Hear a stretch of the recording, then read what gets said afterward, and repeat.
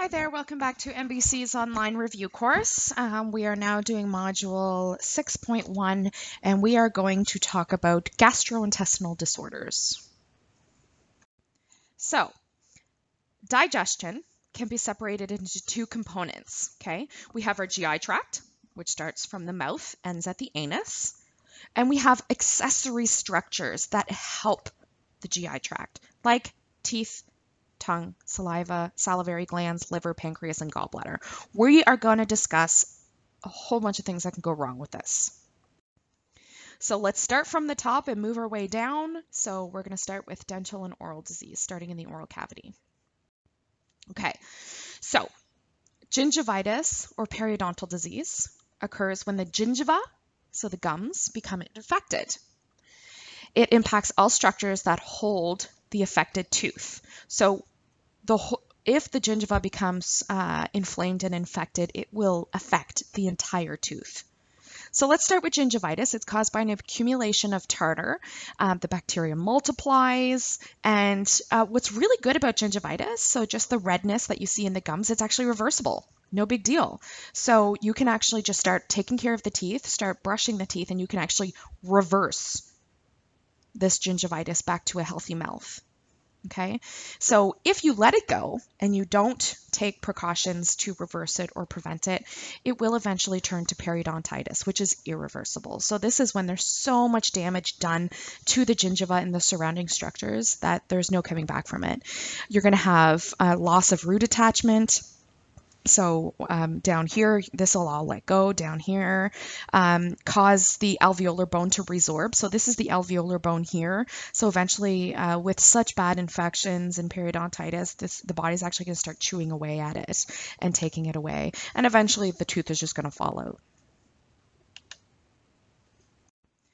So the clinical signs of gingivitis and periodontal disease is halitosis, bad breath. A lot of people think it's normal for cats and dogs, so dog breath and whatever, but the only reason why they have bad breath is because of gingivitis or some sort of periodontal disease. Reluctance to chew, so it's really painful for them. They may be pawing at their mouth. You may actually see some nasal discharge. We're going to explain why that would happen later on. Increased salivation, maybe with blood, and you may also see some facial swelling. We'll explain that in a second, and also tooth loss. How do we diagnose it? Well, we look at the mouth. That's how easy it is. We just do an oral exam. And we'd want to check the gingival sulcus. So this is just the in between the tooth and the gingiva, there's a little tiny space. Okay, when you floss, you're typically trying to get in there. And in cats, in dogs, you can measure it and it should be about 3 millimeters or less. In cats, it should be about 1 millimeter or less. You actually use your dental probe to kind of go around each one of the teeth and see those pockets and see if they're within normal range. If not, then there's some kind of dental disease happening. How do we treat it? We do a dental cleaning. Maybe we need to do some extractions of some teeth that are just too far gone. We would want to do some antibiotics if there's some infection going on, and educate. And I feel like this is so important. Educate clients on at-home care. Like, fine, as veterinary professionals, you can bring us in, we can take care of the problem, we can remove all the rotten teeth, we can give you antibiotics to get rid of the infection. But the second that patient goes home again and starts eating, plaque is going to start forming, tartar is going to start building, gingivitis is going to happen again. And the way that people need to look at it is that their cat or dog's mouth works no different than ours. We should brush our teeth every day, twice a day, because we eat, right? So in the morning we brush our teeth, get rid of all that plaque and tartar and bacteria. And then we spend our day eating and the bacteria builds and builds and builds in our mouth. And then at the end of the day, we brush it again. So we're brushing away the bacteria and the plaque so that it doesn't cause irritation, infection, or eventually lead to periodontal disease. The cat and the dog's mouth works no different. And we really need these owners to understand that. Fine, you can bring them in. We can do what we can do in the clinic to take care of the situation. But 99% of the work on that animal's mouth is going to happen at home. Okay? And we're going to talk about different methods of doing that. But brushing the teeth. Nothing works better than that, okay? And just think of humans, right? There's no way around it. You have to brush your teeth. This is the best way to prevent periodontal disease. This is the best way to scrub away the bacteria and the plaque. Okay, there's nothing that beats that. Luckily in animals, there's also dental diets that if the brushing doesn't work for you or the animal, that we have other options like dental diets, dental treats, dental chews, dental rinses. Anyways, we're going to talk about all those. But I feel like educating that client is so, so, so important. So again, we're going to educate that owner. You need to begin this dental care as soon as possible, especially in the early puppy and kitten time, because we can get them accustomed to the brushing, brush the teeth, routine dental cleaning at a vet clinic, and treat gingivitis early. So if we can catch that gingivitis before it turns into periodontal disease, we can turn it back. We can bring it back and get that mouth nice and healthy. And then there's also dental diets, which act as similar to a toothbrush, not as good, but similar to a toothbrush, and it can help slow down the progression of periodontal disease. Okay, so oral neoplasms. So neo means neoplasm means growth, so it's a tumor, right? Any kind of tumor is called a neoplasm. Whether it's benign or malignant, a tumor is a neoplasm. So it's very common in dogs and cats to have oral neoplasms. The most common oral cancer that we'll see is malignant melanomas, which obviously the term malignant means cancerous, which is bad news bear, or squamous cell carcinomas. These are the two most common oral cancers seen. We have to be careful not to confuse these tumors with papillomas. Papillomas are pale cauliflower like growths, and they're just caused by a virus, and they'll go away actually. So, but they can be surgically removed if necessary, but they'll just go away on their own. So do not confuse, or try not to confuse, a neoplasm with a papilloma. Malignant melanomas are rapidly growing and metastasize early to the lungs and lymph nodes, so that's really bad. Lesions are often dome-shaped and darkly pigmented, and they completely invade the mucosa and the bone. I've seen this quite a few times in patients over the years, and it's just terrible. The owners come in thinking that there's just progressed periodontal disease, and we open the mouth, and the whole jaw is just taken over by this very invasive tumor. It creates a loss of attachment of the tooth.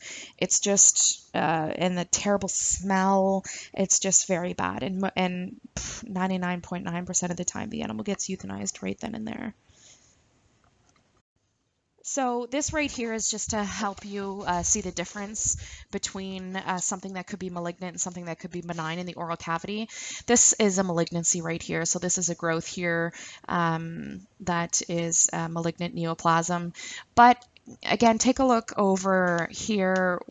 Something that can happen especially in dogs, I don't think I've ever seen it in cats actually, is gingival hyperplasia. Okay, so this is actually just the gingiva that's overgrown. Very common in boxers actually. So this is just an increase in growth of the gingiva. It is completely benign, no big deal.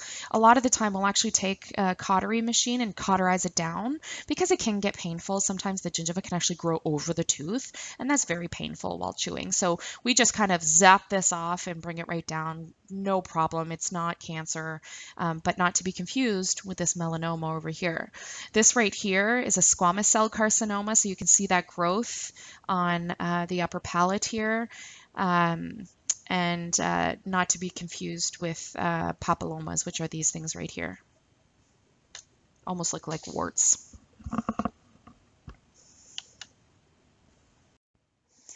So clinical signs of the oral neoplasm: mouth pain, salivation, lesions, halitosis, tooth loss. Again, very similar signs to just periodontal disease. How do we diagnose it? We do histology of the tumor. So we'll take a biopsy of the tumor and we'll send it away to a histopathologist so they can take a look and tell us whether it's benign or malignant. We would also do an x-ray of the lungs to check for METs. When we say METs, it means metastases. So if it is a malignant tumor, has it spread through the body and made its way to the lungs. The lungs is typically one of the first places that will see tumors if the cancer has spread through the body. So we call them METs, and it's basically taking an X-ray to look at the lungs to see if there's any tumors in there. If there are, we know that the cancer spread through the body and it's a very poor prognosis. We can also do some blood work. How do we treat it? We can surgically remove the neoplasm and chemotherapy if it is a malignancy. And we tell the client very poor prognosis for these malignancies, and obviously very good for benign. We just zap them off and we call it a day. Or if they're papillomas, they'll just go away on their own. But malignancies are very, very poor prognosis. Okay, so moving down from the oral cavity, and we're going to go down to the esophagus. So esophagitis. This is just inflammation of the esophagus, and it's usually caused by something that's irritated it, okay? So like it's something acidic, drugs, or even hot material. If you've ever taken a sip of really hot tea or coffee and it just burns going down, okay, you can cause an esophagitis. Or if you take a Tylenol or some kind of medication and you didn't follow it with water and it kind of starts giving you almost like this heartburn feeling and it's kind of burning in your esophagus, that's esophagitis. So it's often associated with gastroesophageal reflux. So like, I guess that heartburn that I was just talking about can cause esophagitis as well when you have acid coming up from your stomach. So it can cause esophagitis as well. Clinical signs, anorexia, they're not going to want to eat because it's so painful. Dysphagia, so even if they are eating, it's going to be very difficult for them. Excess salivation and regurgitation. And how do we diagnose this? By endoscopy. So we'll take a camera and we'll go down the esophagus, just like in that picture that we saw in this last slide, and take a look at the esophagus. How do we treat it? I guess it depends on what's caused the esophagitis, okay? So what if they've ingested an irritant, for example, we can't induce vomiting. We would want to administer something neutralizing, like olive oil or activated charcoal, and this will neutralize the irritation or the acidity. Check product poison control, so you would want to see what is the proper treatment for that, and no food or water by mouth for a few days. If it is acid reflux, we would feed a high protein and low fat diet to normalize the gastric emptying. And we would use an acid reducing medication and a gastroprotectant because we don't want any ulcers to happen in the stomach either, right? So famotidine and sucralfate are two very common drugs used in acid reflux. What do we tell the owner? Obviously, prevent access to poison. I think every owner should be told that. Oftentimes, owners will warm up wet food in the microwave before giving it to the pet. You have to be really careful when doing that because when you take your finger and you touch a certain spot on that wet food after it's been microwaved, it may feel like a good temperature, but there may be some hot spots throughout that food. So the animal may eat it and actually burn as it goes down, causing esophagitis. So you'd want to cool it down and mix it really well before feeding. Treatment takes a while to be effective, and you also have to manage the pet's weight, which is going to help with the acid reflux. Very important for technicians or really anybody that's giving the animal medication is when you pill a cat, make sure you wash it down with some water. A lot of the times cats will get esophagitis if they've been pilled and the pill gets stuck in their esophagus. So just take a syringe full of water, squirt it into the mouth, which just pushes that tablet down, preventing esophagitis. Okay, what happens if we get an obstruction in our esophagus? So it obviously caused by ingesting a foreign object. Prompt removal is vital for esophageal health. And what you're going to see in that patient is exaggerated swallowing, salivation, retching, and anorexia. We would take an endoscope and go down and visualize it. And sometimes with the thanks to the endoscope or with the aid of the endoscope, we can grab onto that foreign body and remove it that way. And you can also take an X-ray to see it. How do we treat it? you want to remove, you may be able to remove it through the mouth using the endoscope. Alternatively, the vet may even push it down because maybe it might do more damage if we rip it out through the mouth, right? So we may want to just continue its trajectory down to the stomach and then do a gastrotomy to remove it. We would want to fast the animal 1 or 2 days post-op to help the healing. And when you do start feeding him, just feed him soft food because he's going to be quite irritated. Okay, let's go down to the stomach. Let's talk about acute gastritis. This is the most common cause of vomiting. The root cause is usually because of diet, whether it's spoiled or maybe they changed the diet suddenly, or maybe even an allergy.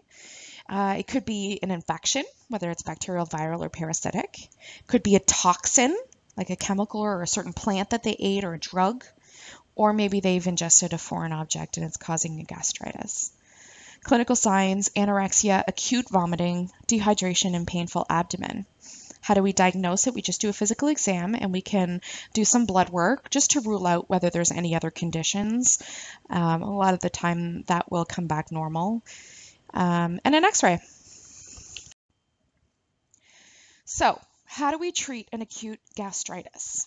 We can choose to fast for 24 hours and then feed a low-fat diet.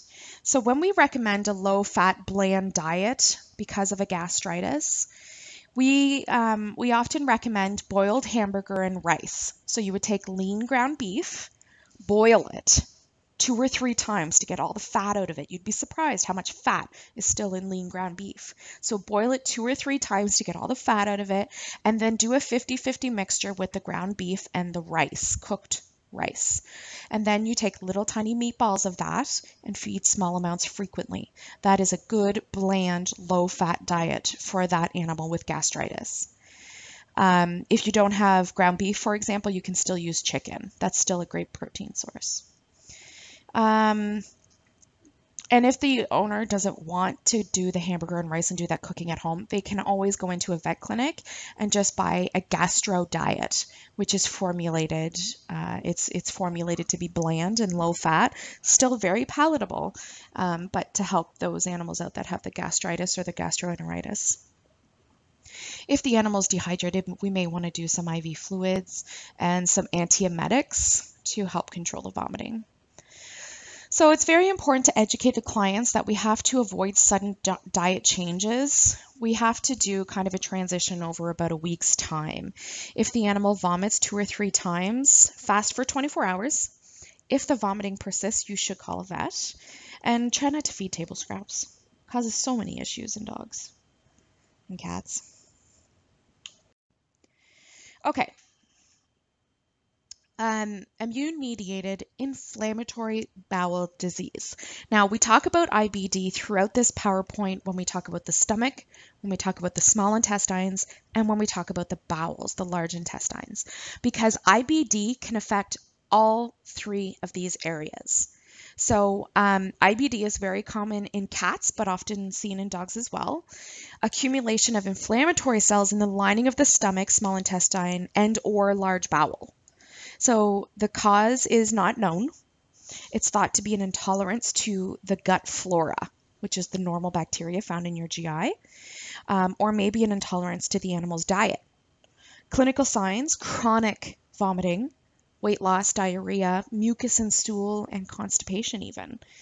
Diagnosis: we could do a stool test just to rule out whether there's any kind of parasites or anything like that. We would do a chemistry, some blood work to make sure that there's no other predisposing, or any other issues that's causing these symptoms. You may even want to biopsy the GI tract, which is a quite invasive route, but sometimes if you're just in there anyways, doing maybe an exploratory or something, you may want to do that to get your answer. How do we treat? We treat with steroids, which act as an anti-inflammatory. We will put them on a hypoallergenic diet, a bland diet. We would use some probiotics to help increase GI health, and maybe some other medications as well. So the diagnosis of IBD requires a complete lab workup because the possibility of another disease must be ruled out first. So all of these clinical signs may be clinical signs from another condition, right? So we have to rule everything out before we just assume that it's IBD. For a definitive diagnosis, we have to do that biopsy, but a lot of the time it's quite invasive to do a surgery just to go get an intestinal biopsy. So a lot of the time we don't necessarily get a definitive diagnosis. You will need a special diet for life and perhaps medication for life. And here's a video here describing IBD if you'd like to do some more research. Okay, continuing on with the stomach, we can get ulcers. So ulcers is actually a common result of drug therapy. So NSAIDs, non-steroidal anti-inflammatories, for example, like ibuprofen, is an NSAID. It is the most common cause of stomach ulcers, both in pets and people. So the drug, including ASA or ibuprofen, like I said, these aren't drugs that we typically use in animal medicine. Animal medicine NSAIDs would be like Metacam, for example, disrupts the normal mucosal barrier of the stomach. Now remember, the stomach has this thick mucosa that protects the lining of the stomach so that the stomach acid doesn't eat its own lining, right? So we have this mucosal barrier, but these NSAIDs actually disrupt that, and then it results in an ulceration because of the acidity in the stomach. It will actually start chewing away at the stomach lining.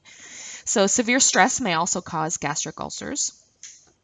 Clinical signs would be, a lot of the time, they can be asymptomatic.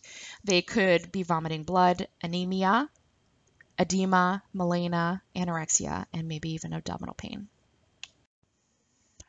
This is what the gastric ulcer looks like here. Again, you can see the mucosa has been disrupted here, and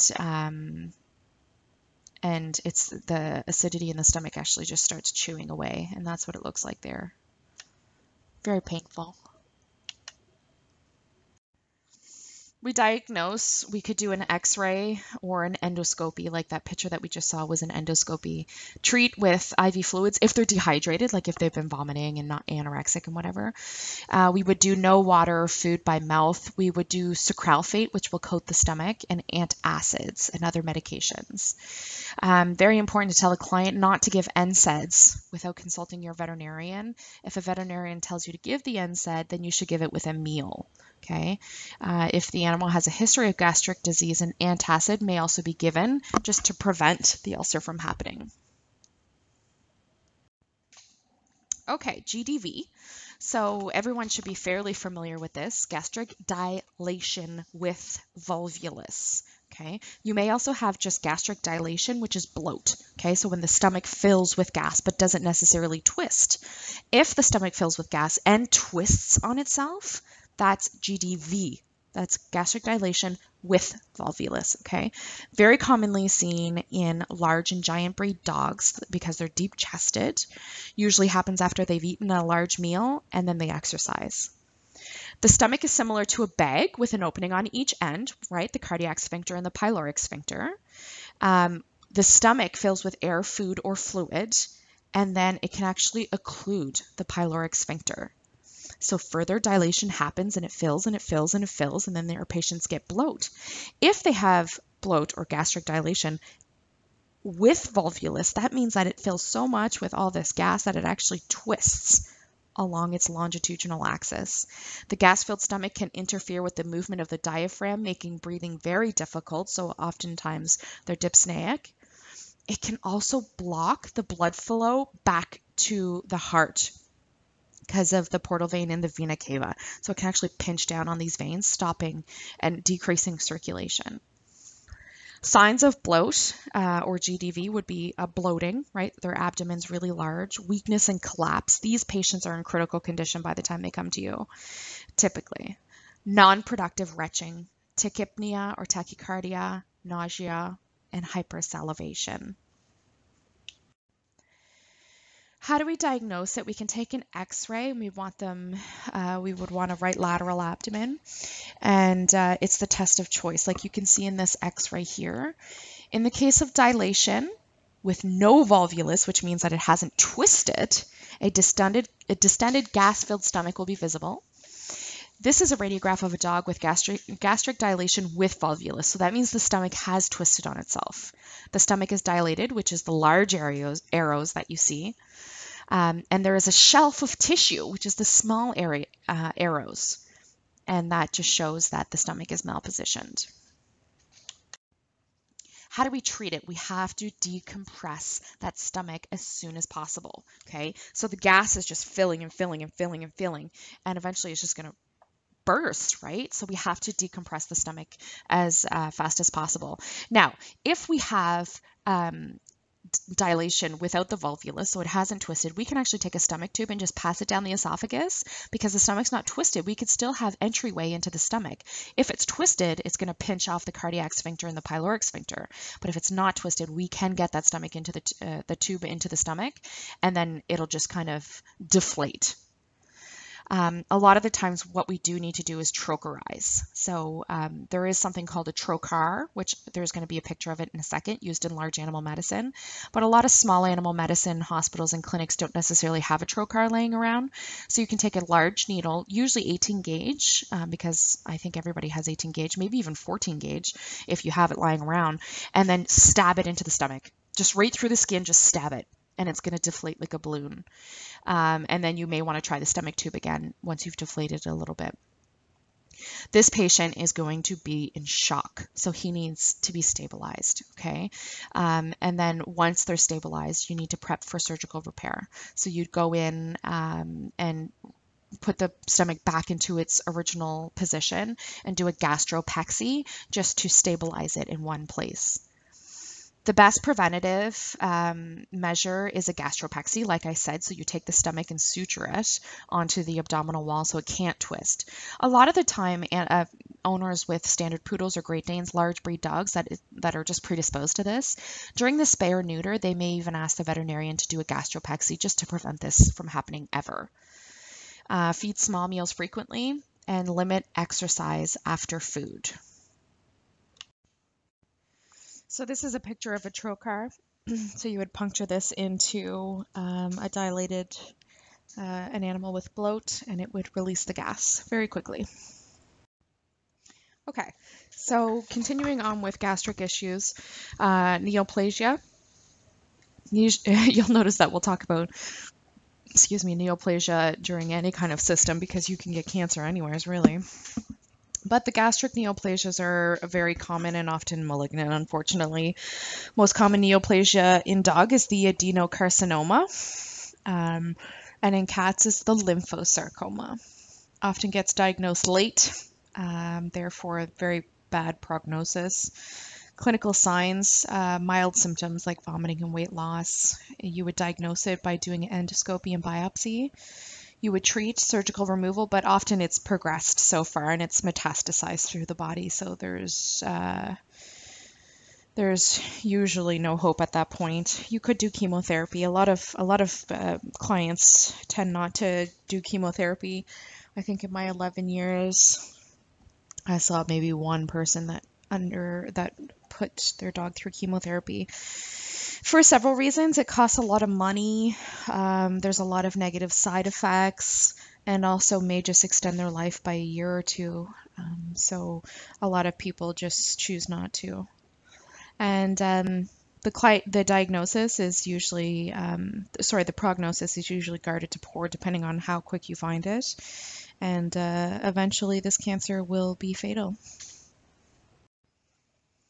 Moving from the stomach down to the small intestine. So, acute diarrhea. This is the most common type of diarrhea seen in clinic. So my dog was fine, and now all of a sudden he's got diarrhea. It's often caused by a diet change. Maybe they're on a certain drug that's caused the diarrhea, or maybe even just stress. Those are the three most common reasons for acute, out-of-nowhere diarrhea. Clinical signs, sudden diarrhea, sometimes accompanied by vomiting, and the patient is usually normal otherwise. How do we diagnose it? We would have to rule out other causes of diarrhea. So we'd have to check for intestinal parasites or any kind of disease process that's going on. History and physical exam, again, fecal flotation to rule out any kind of parasites. And we would want to do a hematocrit or some blood work just to monitor the hydration, because with diarrhea, severe diarrhea cases, especially if they're not drinking a lot of water, can become dehydrated. How do we treat if they are dehydrated? We would place them on fluids, stop feeding for about 24 hours, give them a lot of access to water because we don't want them to dehydrate, sorry. We could give Pepto-Bismol. We may be antibiotics like metronidazole, especially if we assume that there's some kind of bacterial overgrowth going on, and we would feed a bland, low-fat diet, like that hamburger and rice or chicken and rice that I told you about. Parasitic diarrhea. So intestinal parasites often cause diarrhea, except for tapeworm. Tapeworm doesn't in dogs and cats, but roundworm and all the other ones typically do. Clinical, how do we diagnose it with the clinical signs? There may be blood in the feces, they may be vomiting, they may have some weight loss, and a listless poor hair coat. We diagnose it by doing a fecal analysis, and we treat it by giving it an antiparasitic. Viral diarrhea. Now, this is a sadder one. So it's most common in young unvaccinated animals. The most common causes, the most common viruses that cause viral diarrhea is parvovirus, distemper, coronavirus, and feline panleukopenia. These are so dangerous. There is no like antibiotics or any kind of meds that we can give that gets rid of a virus. I think everybody knows that you have to let a virus run its course. And unfortunately, without supportive care, most of these animals can die. Clinical signs, the diarrhea may be vomiting, anorexia, lethargic. Anybody that's seen a parvo puppy, like probably this puppy up here in this slide, has parvovirus. It's very sad. They're just down and out. Diagnose, we do a blood test, so an ELISA test, which is a SNAP test that you see here, and it'll test for parvovirus. There is no SNAP test for every single virus that may cause viral diarrhea, but parvo being one of the most common does. And we just do supportive care. So we try to give them some antidiarrheal, we give them IV fluids to help them stay hydrated, antibiotics if there's like a secondary bacterial infection that's happened because of the virus. Again, we just do supportive care on these poor guys and keep them healthy until their body just sheds the virus finally. And the way that we prevent this viral diarrhea or any of these viruses is just vaccinate. These viruses that we mentioned are present in the DA2BP and the FERCP that we use to vaccinate our animals. So just vaccinate them. You have to remember that these patients that are infected with the virus are immunosuppressed. So you have to be careful about their immune system being suppressed. The disease is going to spread. So you have to be careful, and it's spread through feces. So make sure that you keep other dogs away, especially unvaccinated dogs, and make sure you clean up after the animal. Use proper cleaning techniques. Bleach is a very familiar smell to anyone that's ever dealt with parvo or any of these viruses. You bleach everything just to make sure that you kill the virus and other animals don't get it. These infected animals are going to be placed in isolation, and the prognosis depends on the virus. So parvovirus is about 50-50. So half of them will live, half of them will die. Prognosis is estimated based on the white blood cell count, so how low it is. And for feline panleukopenia, prognosis is guarded to poor, and the coronavirus is usually good. Here's some videos here to help you out with these viruses. Bacterial diarrhea caused by bacterial, which is, but specifically pathogenic bacteria. Okay, so this isn't your normal, you would normally have bacteria in your GI, like in the gut flora, but this is pathogenic bacteria like Salmonella, E. coli, Campylobacter. These are very pathogenic bacteria which causes symptoms like diarrhea. Clinical signs, diarrhea with or without blood. You may have a fever and maybe some anorexia. You would want to rule out parasites. And tests, there are some tests available for some bacteria, not E. coli, unfortunately. And we would treat with antibiotics and IV fluids if the patient's really dehydrated and debilitated. And we have to make sure, you have to be careful because if these patients do have a bacterial diarrhea, it can get spread to the staff. So make sure you wear gloves and you wash your hands well and all that good stuff. So dietary intolerance diarrhea, this is actually quite common. It's caused by a sensitivity or an intolerance to certain diets. Another diagnosis of exclusion, we'd have to rule out other GI conditions before diagnosing it as a dietary issue. Intolerance is often to carbs, fat, or milk in commercial diets. If it's a sensitivity or an allergy, it can be anything, but usually it's actually the protein source. The condition can also be caused by the ingestion of foreign materials like tinfoils, paper, rubber bands, right? So foreign bodies. And clinical signs, diarrhea, vomiting, abdominal pain, and weight loss. How do we diagnose it? Sometimes they just recently changed their diet. That would be to blame. Other diseases ruled out thanks to blood work and x-rays. We do a fecal analysis to see if there's any parasites. A lot of GI stuff, it's just, we have to rule out everything else before we just assume it is what it is, right? So we would do a fecal to check for parasites. We do a culture and sensitivity to see if there's pathogenic bacteria growing in there. And you could also do a TLI test that's done in external labs, not in small practice. How do we treat? Exclusion diet trials. So you'd start changing the diet to see which one works best. You could give an oral steroid to help out with the inflammation that's going on in the GI. Very important to tell clients to keep them away from garbages because that's really going to cause some diarrhea. If the animal's on a hypoallergenic diet, the hypoallergenic treats may be given to avoid sensitivity reactions. So don't put your animal on a hypoallergenic diet and then feed a whole bunch of treats and table scraps. That just defeats the purpose of the hypoallergenic diet. You go on that hypo diet and that is it. Okay. If you do want to give treats, you can buy hypoallergenic treats as well. Okay, chronic enteropathies. So chronic IBD is most commonly lymphocytic plasmacytic enteritis. This is the infiltration of inflammatory cells, which causes damage to the intestinal mucosa and abnormal intestinal absorption. So the clinical signs of this is typically nonspecific, chronic and intermittent vomiting and diarrhea. You're going to have increased gut sounds, so they're going to making the sound in the stomach. Flatulence, listlessness, weight loss, PUPD.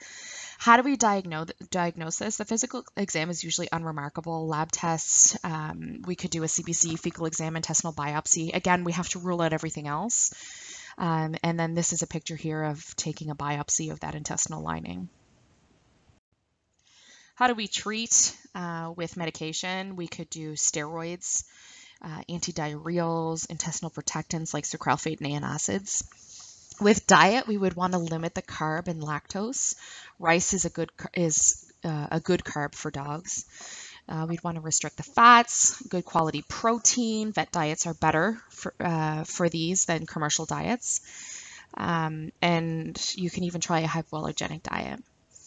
So expect the treatment to be prolonged and expensive, and most cases are never cured, unfortunately. Okay. So moving down the GI, we have our final stop, which is the bowel, the large intestine. So IBD, again, we talked about it in the small intestine, we talked about it in the stomach, but it can also happen in the bowel. Inflammation causes decreased mucosal integrity, which decreases the ability to absorb water and increases bowel motility, causing more frequent watery bowel movements. Okay, so that's what IBD does to the bowel.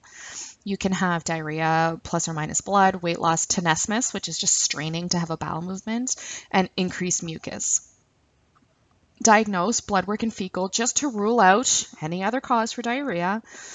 We can do an x-ray, which may show a gas distended loop in the bowel.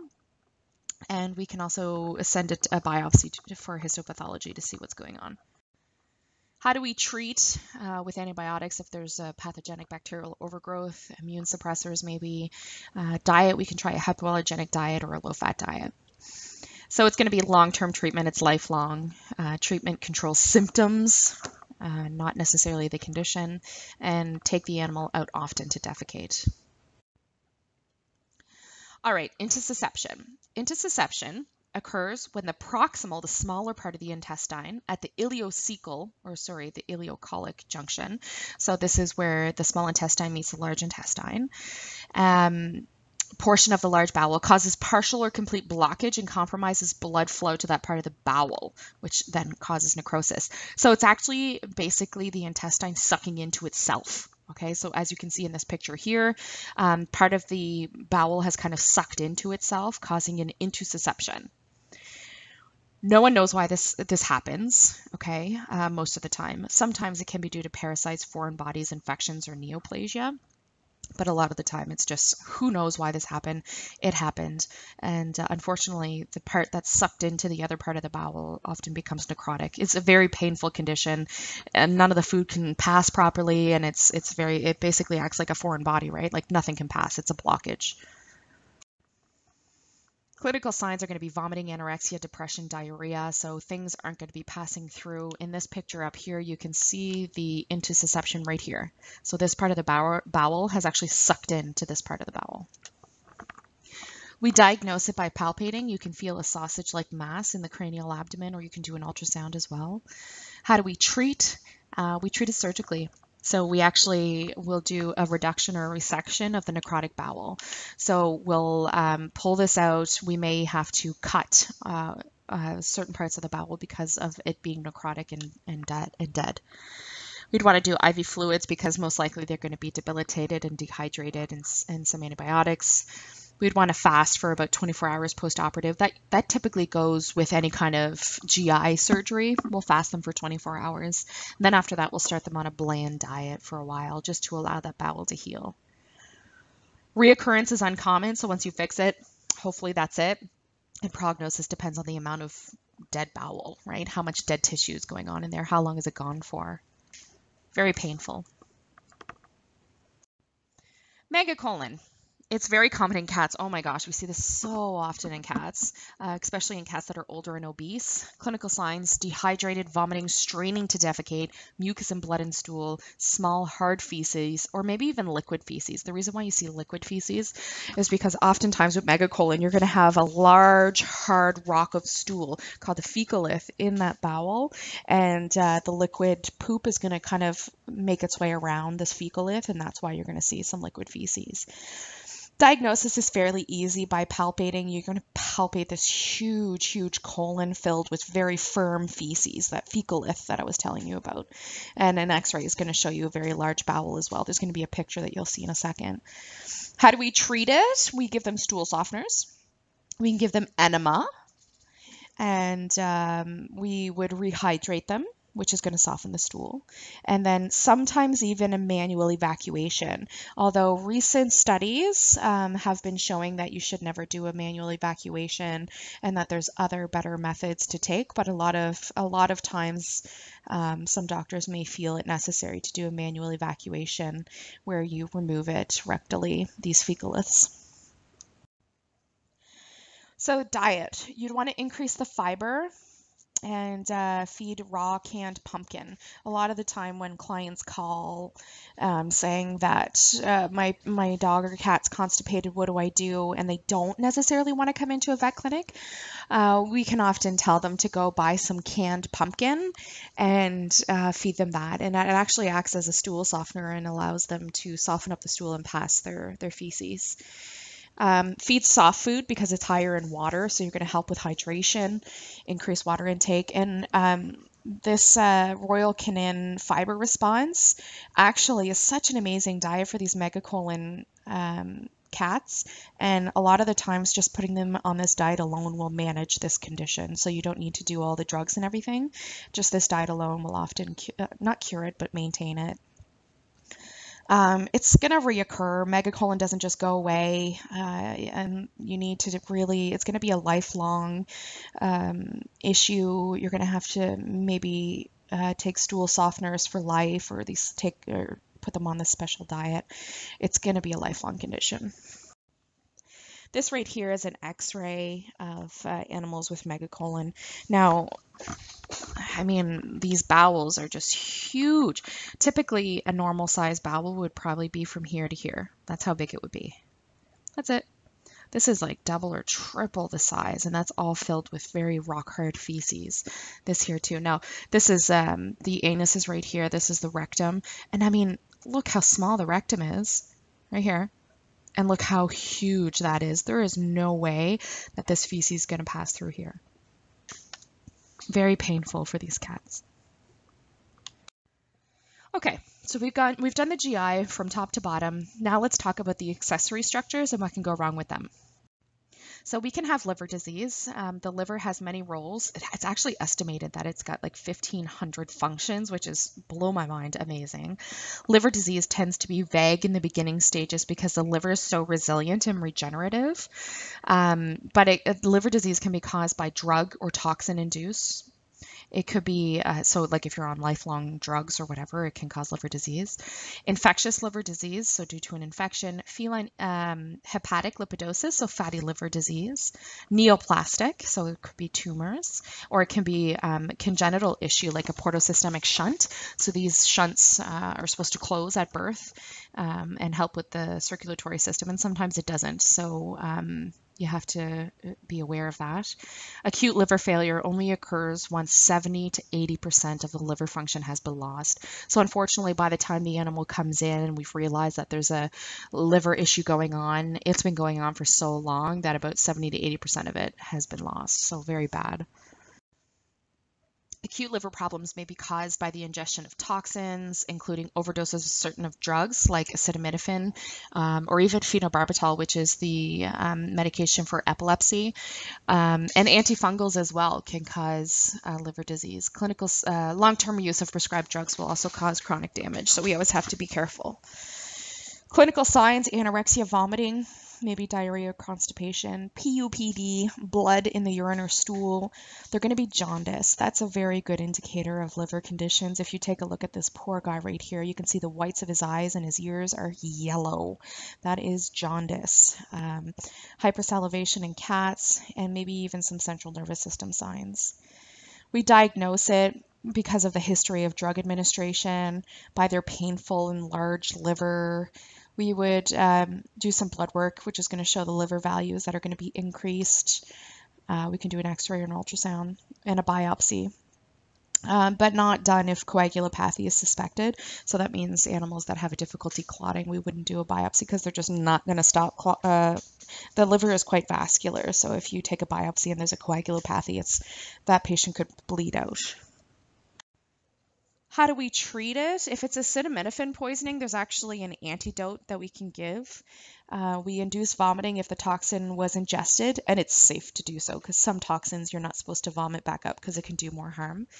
We could give activated charcoal, paros, for a toxin that's not meant to be vomited. We could do IV fluids with vitamins added. Vitamin K therapy. So the patient becomes deficient because bile is required for vitamin K to be absorbed. Vitamin K deficiencies will prevent blood from clotting. So vitamin K in the diet helps with the normal clotting of blood. So for our body to be able to absorb the vitamin K from our diet, it needs bile. So if we have a deficiency in bile because of our liver disease, we're going to have a hard time absorbing that vitamin K. Therefore, we may have a coagulopathy. Remember the other slide I said if there's a coagulopathy, we may not do that biopsy because we may bleed out. Well, that's why, because the liver is going to produce less bile, therefore less vitamin K is going to be absorbed. Therefore, we're going to have a problem clotting. And we would go on a low protein diet for life. Unfortunately, it's a progressive disease, but we just maintain quality of life until the end. Anticonvulsants for epileptics, like the phenobarbital, steroids for pain or arthritis or inflammation. These are all drugs, or long-term use of NSAIDs. These are all drugs that can cause liver disease. So anytime that we place a patient on these drugs long-term, we always have to do blood work, probably every 6 to 12 months to make sure that we're not damaging that liver. How do we treat it? We could stop the medication. that's causing the liver disease, we do a low protein diet and we would force feed the patient if they're anorexic. So feline hepatic lipidosis, this is the most common hepatopathy seen in cats. It's called fatty liver. It affects adult obese cats. Cats cannot go long without eating. If they do, this happens, the hepatic lipidosis. Excessive amount of lipids accumulate in the liver cells and further decreases cat's appetite, worsening the condition. Mechanism of lipid accumulation is unclear, but there's several theories. Early diagnosis and aggressive treatment is imperative, and about 60% will recover. But again, 40% is a still pretty high fatal rate. So don't fast your cat. Cats aren't supposed to be fasted for any longer than 24 hours.